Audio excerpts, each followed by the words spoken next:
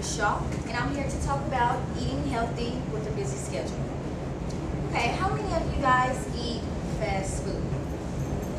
Yeah, that's what they said. Okay. How often do you guys eat fast food? Once a day.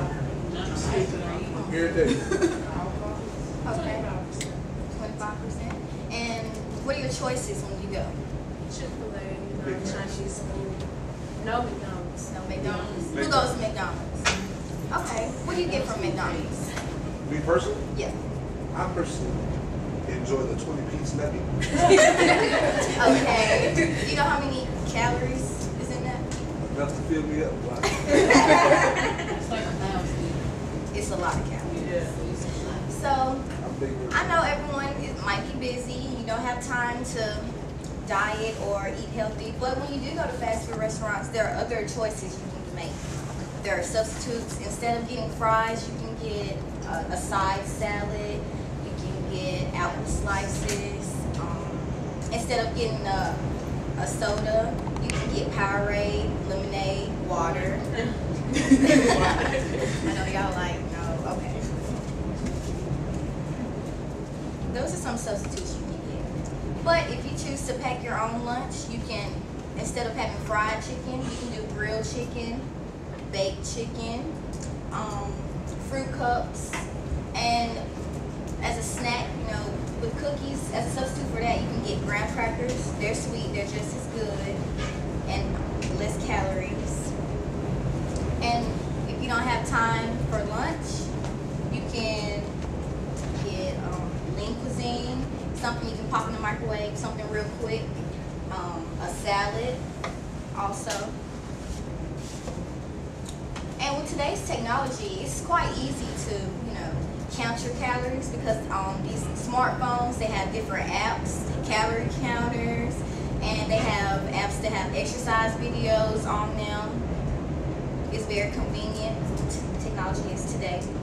And even when you do go to McDonald's or your choice of fast food restaurant, you can say light on the mayo, or you can say no mayo, or you know, you don't have to get that big burger all the time. They have grilled chicken sandwiches. Right. Subway also. Subway is good. They short people on bread. Excuse me? They short people on bread.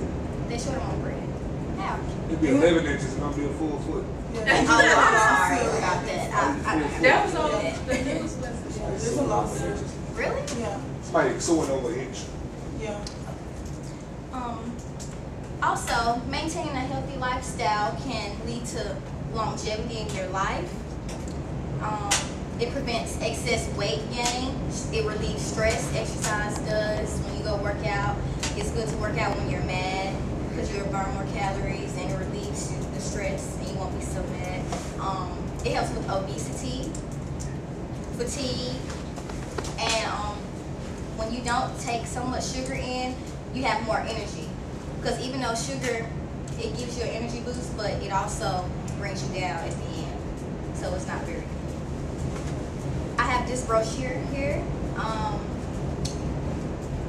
Your chicken nuggets are on here and how many calories they are.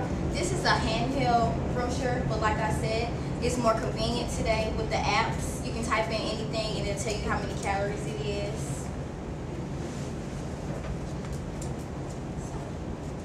Thank you. Oh, and why I believe I'm able to talk about this topic because right now I'm working out, trying to lose weight, toned up, and I've been very athletic all my life, so I kind of know about this topic well enough to speak about it. Seems like, yeah, thank you.